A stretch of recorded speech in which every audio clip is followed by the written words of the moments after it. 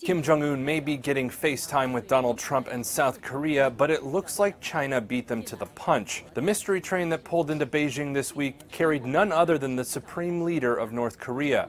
And Beijing revealed Wednesday he'd sat for talks with Chinese leader Xi Jinping. It was Kim's first known travel abroad since he took power, and Beijing says he confirmed a few key things the North has been keeping quiet about, even after Trump said yes to Kim's invitation to talk last month.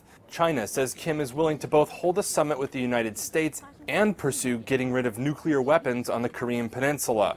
China's state news agency quoted Kim saying the problem could be solved if, quote, South Korea and the United States respond to our efforts with goodwill. The nuclear issue was actually left out of what North Korea's own official media said about the train trip.